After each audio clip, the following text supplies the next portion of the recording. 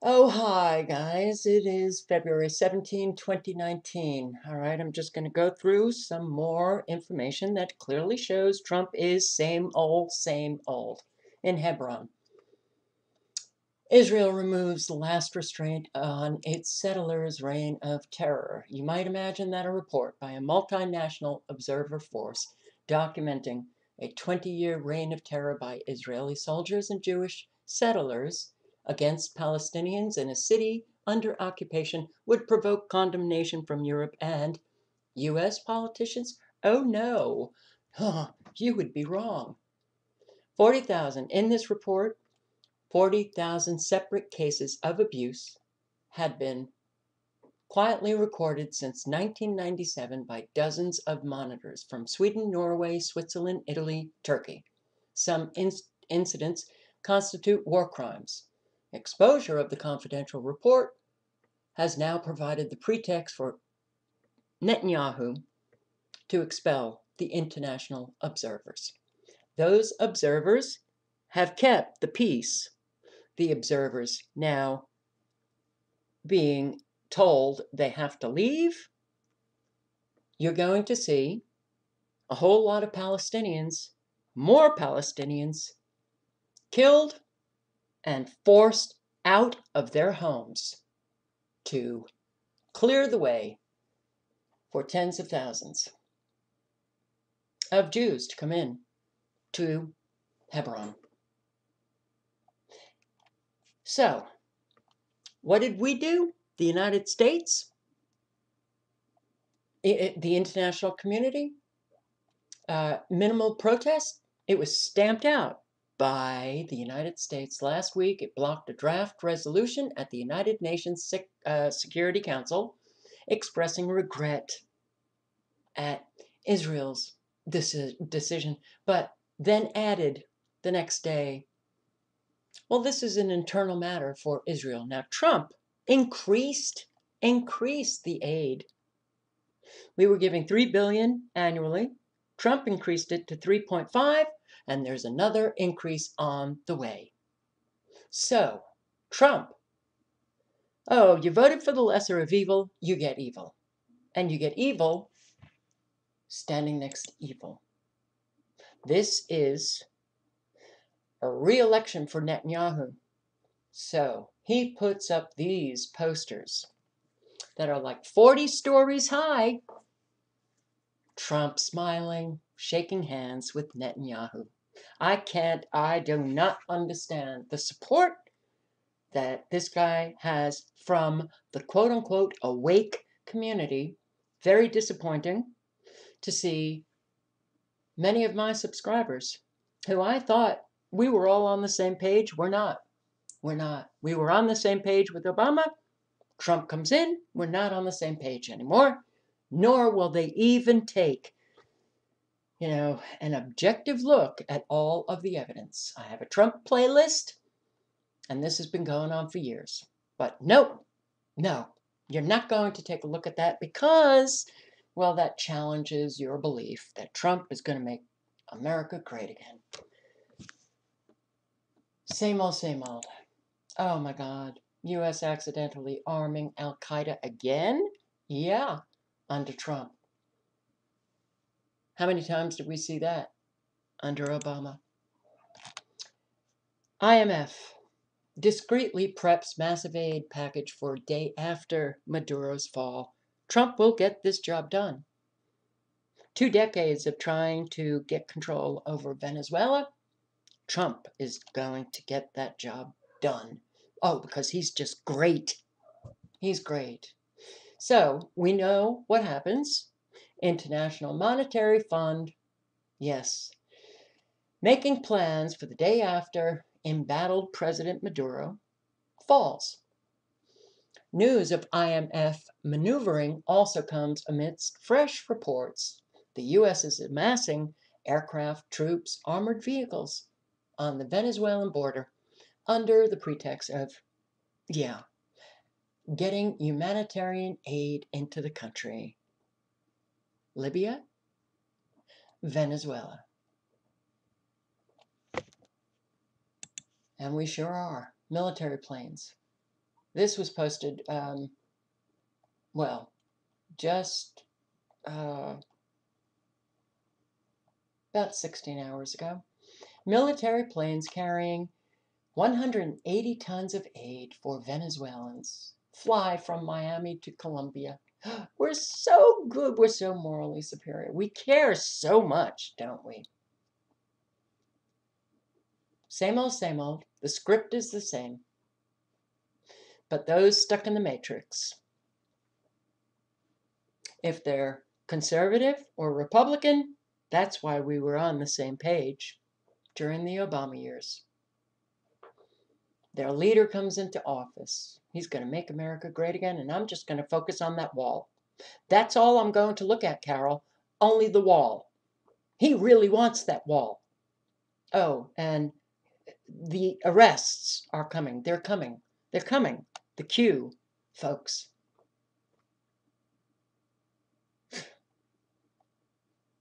Well, it really is time to step outside that matrix and take a good look. Use critical thinking, your discernment. Look at the evidence objectively. And if you do that, you will see. Same old, same old. Deutsche Bank reneges on pledge to help distressed homeowners. So when Obama, in his last year, the Department of Justice made a deal with Deutsche Bank, and that deal was to help the distressed homeowners impacted by the housing collapse, which that bank was part of. Yes, we are not going to prosecute fraud, bank fraud. It would hurt the economy. So we're going to have these banks claim that they're going to help those that they hurt. But now, well, not so much.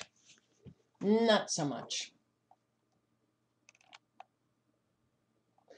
The bank will use the money for new loans. Okay, what is Trump's Attorney General going to do about that? Not much. Draining the swamp? Nope. Filling it. Filling it with just different faces of evil. So, Trump's nominee, William Barr, promotes surveillance state. Oh, he is all for tyranny. Could care less about the Constitution. But I'm supporting Trump because he's working for us. He cares about ordinary American people. Can't you see him at those rallies? He just talks like he's like one of us. Yeah, it's kind of like through the Bush years or when Bush was campaigning. Yeah, I'm going to vote for someone who I could sit down and have a beer with. Yeah, that's who I want to be the president. We are moving just at rapid speed for the final clamp on all of our freedom under Trump. And you know what? Maybe I was naive. I actually did think 7 years ago, 8 years ago, that we had a chance. Not do I? No, we have no chance. Not when we have so many people with their belief and they refuse to reevaluate those beliefs. Halliburton lobbyists for Interior Secretary under Trump. Military industrial complex. I am pleased to announce David Bernhardt. Unbelievable. Pentagon documents. The military's growing domestic drone use. Trump do anything about that? Amazon, second year in a row, doesn't pay federal income taxes. Jeff Bezos, Amazon. Well, it's government, so they can do whatever the hell they want to do, right? And we know that our representatives don't represent us, they represent corporations. So, Amazon, you don't have to pay any taxes. You little people, though, no relief in sight for taxpayers denied deductions for state and local taxes. Oh, but Trump, he really, he reformed tax law. He reformed, made it great for ordinary Americans. They're going to be saving so much money. You were played. You were played. Do you understand that government is filled with criminals and they steal your money? Americans still giving up their money. Why? Because if they don't, it's going to be taken by force. A free people, federal law will garnish wages from paychecks of student loan holders. Oh, well, if you saw the amount of money that the Department of Education, understand this, we are a corporation, our federal agencies, corporations, they are for-profit corporations. Americans now owe $1.56 trillion in student loan debt. Wow. That's about 521 billion more than the total US credit card debt. It's a sham and it works. So now they got to get back that money. We're going to garnish the wages. As government subsidies continue to flow into colleges across the country, the price of tuition continues to skyrocket, with some rates shooting up nearly 400% since 2000. Over the same period as the price of college went up, median income in the US went down. This created the perfect storm for what we are currently witnessing right now, a black hole of student loan debt. What happened? In a relatively short period of time. So when we went to college, baby boomers, right? Tuition was rather cheap. Student loans were not so significant. And guess what? When we graduated, there were jobs. There were jobs and careers. Not anymore. Not anymore. The economy is not good.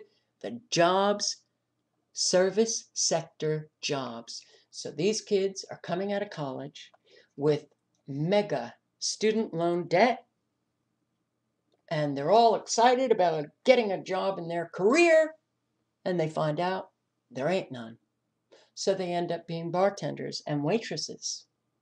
And because rent is so high now, they can't afford to live on their own.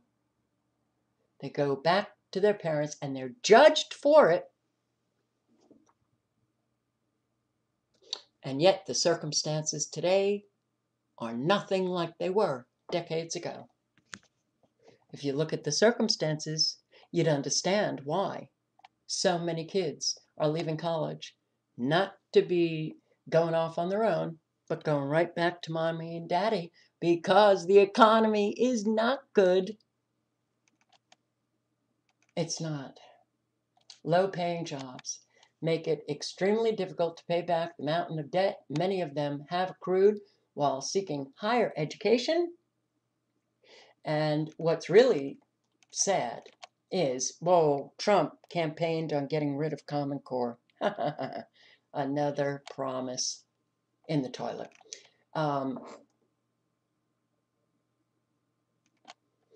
I have a subscriber / friend who is a professor, and she talks about the students in her classes in college that they don't know how to write. They do not know how to write. So the Wall Street Journal at more than did this study. At more than half of schools studied, at least a third of seniors were unable to make a cohesive argument, assess the quality of evidence in a document, or interpret data in a table. That's what my subscriber/friend has been telling me. She sees it. These students in college going through that public education, nothing like the public education decades ago. So far worse, unbelievably worse. Make America Great Again. You do something about these vaccines, and you sure do get rid of Common Core fast. He didn't. Trump didn't. So the government who is responsible for creating the problem will be the ones to pose the solution by forcefully taking back the money. Yay. That's America for you. And Trump is doing nothing about it. And it looks pretty likely that this is what they're going to be doing. So you're going to be garnishing wages from bartending jobs and waitressing. The whole system is set up to get you to be a debt slave. And we've known that for a long time. So pay less, another shuttered U.S. operation, another company down. And look at all of these bankruptcies. 35 bankruptcies since 2016. Huge, like corporate stores, Mattress Firm, Sears, Brookstone, Heritage Home Group, Nine West, Clara Stores, the Bon-Ton, Toys R Us, Aerosols, Gymboree, Rue 21, Payless, on and on, Radio Shack. No, our economy is not doing well. So I said that I was going to be reading this article, or parts of it, 5 insane provisions in the Amnesty Omnibus bill, which Trump signed. But he's declaring an emergency to get $8 billion for the wall. Yay, Trump! Crumbs. You love your crumbs, don't you? You love your crumbs. He is so playing you. And if you, I just don't know what to say. The worst provisions are written in vague language, ensconced in a 1,169-page bill, which has already been posted online in 2 different versions. That is exactly why Democrats are salivating to vote on this within a few hours of passage. How do you read that? How do you read that bill in a few hours? Oh, that's right. Our representatives, they don't write legislation, they don't read it, they just vote on it however the corporate lobbyists want them to vote. And Trump signed it. So, John Moore said, it's exactly why Trump has a responsibility to oppose it immediately and demand at least a short-term, clean, continuing resolution so that he can digest the consequences of this bill. If he cannot make that simple demand, which would not even trigger a phony shutdown, then his presidency is worthless. It is worthless. Oh, for us, but not for, people like Netanyahu and the elite scumbags who are destroying us. The process is indefensible. It is immoral from any ideological perspective to vote on a 1,169-page omnibus with new provisions on immigration amid a border crisis. We are already 4.5 months into this fiscal year and have been operating on stopgap bills. There is no rush to vote on something like this. No rush, because we could continue with those stopgap bills and debate the omnibus bill, but no, rush to sign it, and Trump rush to vote on it, and Trump signs it when he didn't have to, but he did. So you got to ask yourself why he did. And now he's doing all that drama. Oh, it's an emergency. I got to get 8 billion. But how much did he ask for initially? 25 billion? Then he negotiated himself down. He's supposed to be the great negotiator. He negotiated himself down to 5.6 billion. Then he just walked away with 1.6 billion. Oh, but wait, that was in the bill. So now it's an emergency. I've got to get 8 billion. The bill actually is 1.375 billion, enough to construct 55 miles. I told you this wall it's like North Korea.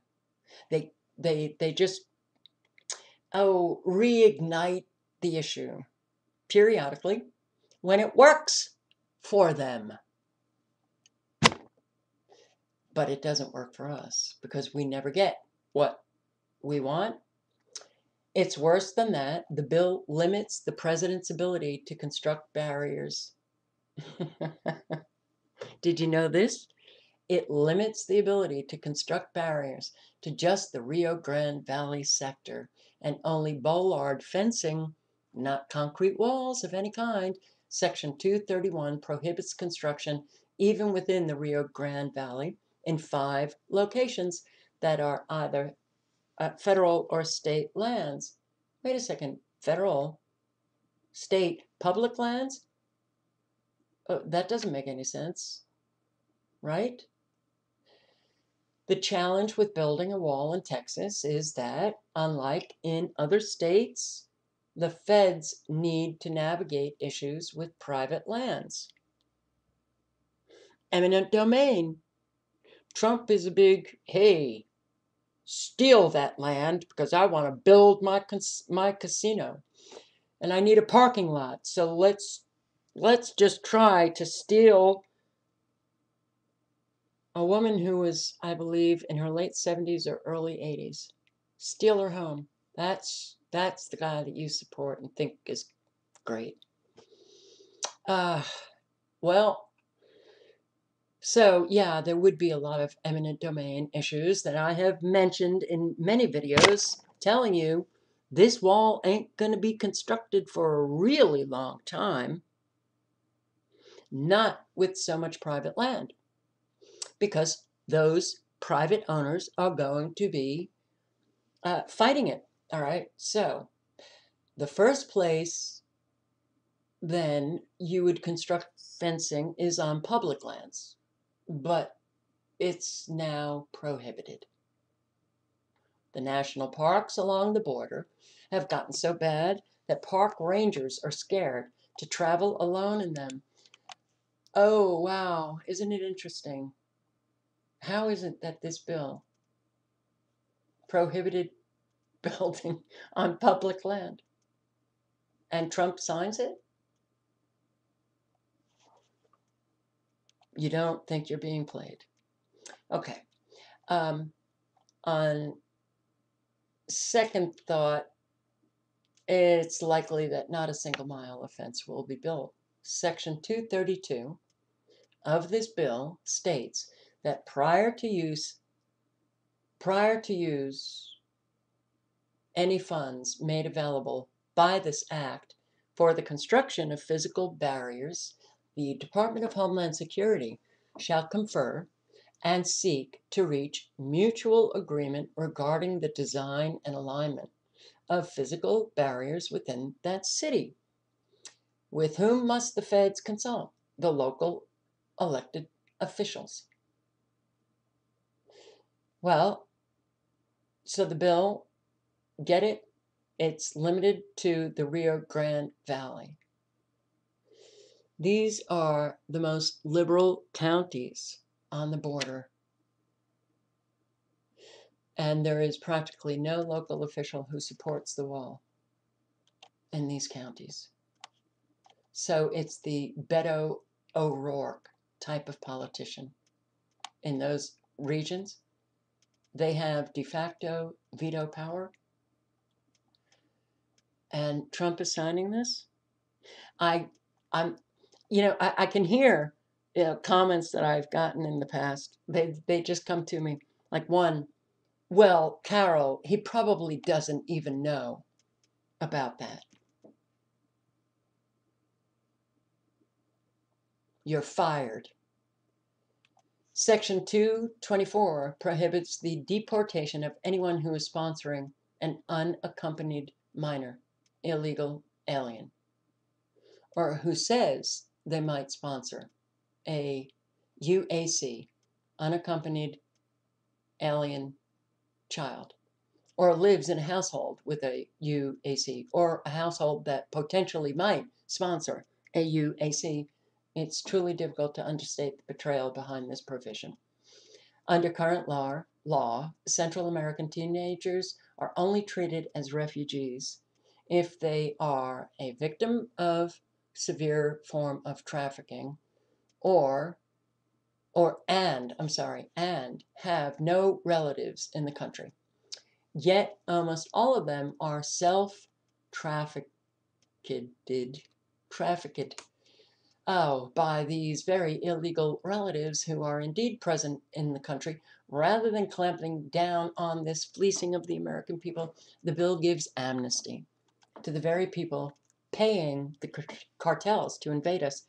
We can call this the MS-13 Household Protection Act of 2019, said Jessica Vaughn of the Center for Immigration Studies. ICE has estimated that 30 to 40% of MS-13 members it has arrested in the last 2 years arrived as UACs. There is no reason to shield any of these individuals from deportation. If there are illegal aliens here who do not yet have a child here to serve as a deportation shield, this certainly is an incentive for them to make the arrangements to bring one. While offering no new funding for ICE, deportation agents, or immigration judges to speed up asylum claims, as the president requested, this bill adds another $40 million for the Alternatives to Detention program, which moves asylum seekers to facilities in the interior of the country, where they are usually released. Vaughn, who has studied interior immigration enforcement for decades, warned that this bill will further expand and institutionalize the catch and release policies for those arriving illegally at the border from all over the world. And guess what? Trump just signed this bill, reawakening Obama policies of catch and release. Same old, same old. Most of these people have no intention of asking for asylum and know they don't qualify for it, but are simply joining the illegal population, knowing it's unlikely that they will be deported. The bill funds case management staff to keep tabs on those who don't abscond immediately, but no money for ICE officers to find and remove them. This bill reduces border detention beds from 49,060 to 4,520 beds rather than expanding them as Trump demanded. It contains no funding for more border agents. It offers $3.4 billion for refugee resettlement, more than last year's record levels. Remember, much of the refugee program has been used not just for bringing in traditional refugees from overseas, but to resettle the, Central American teenagers being trafficked They traffic themselves through the border, empowering cartels, and taking advantage of us.